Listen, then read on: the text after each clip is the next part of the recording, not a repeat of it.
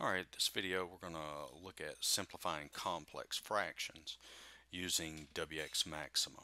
And these are the two that I'm going to work. If you want to write them down, you can. I'm going to switch over to wxMaxima and get started on them. Uh, so, well, let's just take a look at the first one. We've got x plus 1 over x plus 1 over x minus 1, and that's all over x plus 2 over x minus 2 over x minus 1. Now, obviously, you're going to have to be very careful when you type these in. Make sure you get your parentheses right and all that. So I'll type the first one in, the second one, and I'll let you watch me do it. So we've got three parentheses there. So I've got x plus 1. Move here, divided by x.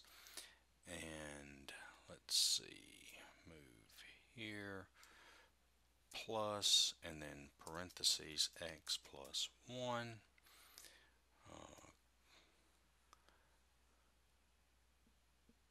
Let's see, yeah, x plus 1, close parenthesis, divided by x minus 1, close, close, divided by, and then 1, 2, 3, x plus 2, close parenthesis, divided by x minus, put a parenthesis there, divided by,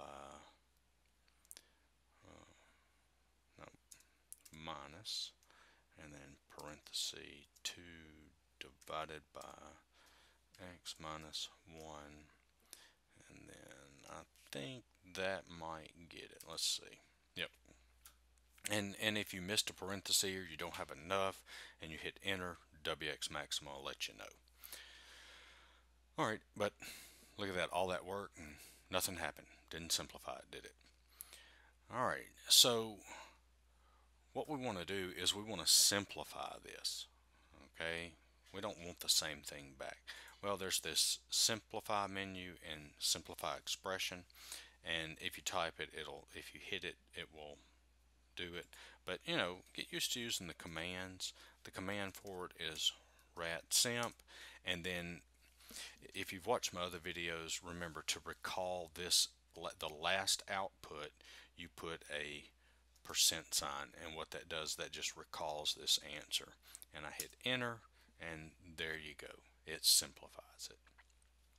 Okay, alright, so let's take a look at the next one. Let's see what happens with it, and I'm going to pause the video while I plug it in. uh, so um, so you don't have to watch me type it in again. It's going to be similar to what I did here. So I'll be back after I have it typed in. Alright, so I've got it typed in. Let's hit enter and see what happens.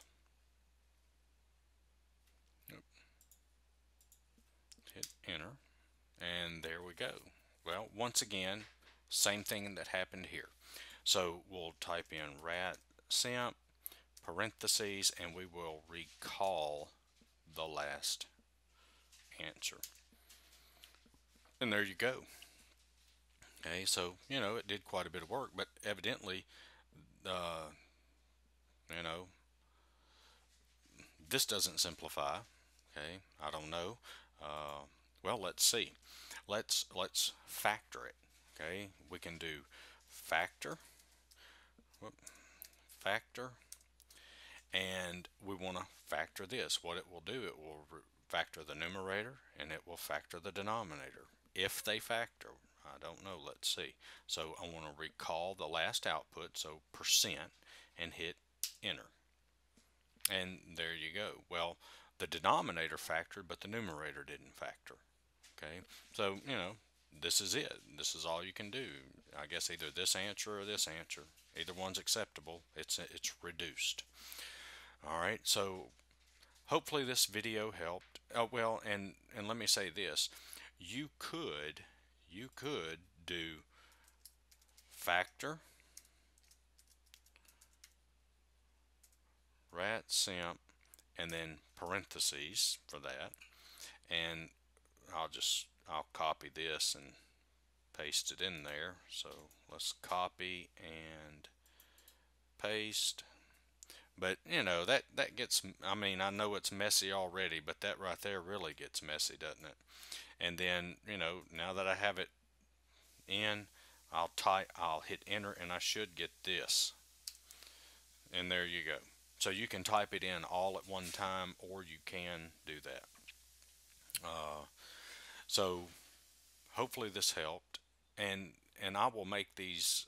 I will make all these wxMaxima files available on my website. I'll have a link to the website in the description. All right. Thanks for watching. Don't forget to like and subscribe.